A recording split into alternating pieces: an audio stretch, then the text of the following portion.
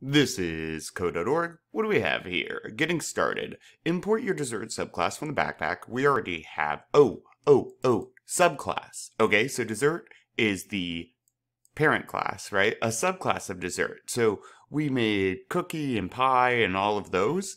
And, what's here? Oh, and if you don't have one, they give you a version of it right there that you could copy the code over. Cool. But I do have it. I committed it. So I'll go ahead and do, cookie's my favorite of these. I'm going to import a cookie. All right. In your dessert subclass, write an accessor method for its instance variables. And quapow, here is cookie. So in your dessert subclass, which for me that's cookie, write accessor methods for its instance variables. What instance variables? We have diameter, we have chewy. And keep in mind, guys, an instance variables is a variable outside of a method, right? It's not within any of these.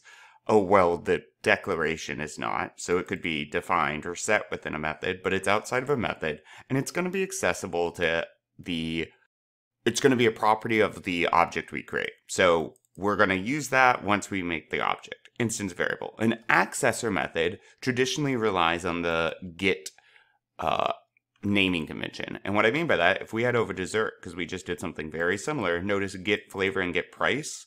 All right, let's keep in mind we will need to set the data type that is getting returned. Now, when something gets returned, it gets pushed back to where that method is called. These are a lot of fancy words, but just like we're doing right here, when I call mydessert.getPrice, what this is asking for, and remember we have a mydessert object, mydessert.getPrice, the computer says, what in the world? Okay, mydessert, it's the dessert object, what's getPrice? And it goes slap, and it then goes and looks and says, getPrice, okay, I'm going to give back to the person asking for this a double, which is just a decimal point number, and it returns whatever value is in the price variable right here, right? So wherever we're asking this to run, it's giving us a piece of data back. So now we need to do this for, well, cookie. Public, and then what type of variables are these? Well, I know diameter is an int, and chewy is a boolean. So int, and I'm going to do get diameter, right? And then there's no parameters. They don't need to pass us anything. We're just giving them something. And all I do now is return diameter. Now, keep in mind, the name getDiameter is not special, right? I could call this Fred, and have it return. It's just a standard, usually in programming, that we use get and set for things.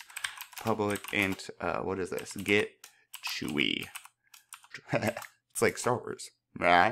Oop, and I already made a mistake, right? Because chewy is a boolean. It's a true-false value. So let me kill that off and say turn chewy. Okay, and let's see what I broke.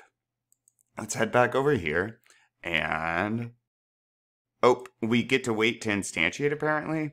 All right, but that should be what they're asking for thus far. Cool. Onward.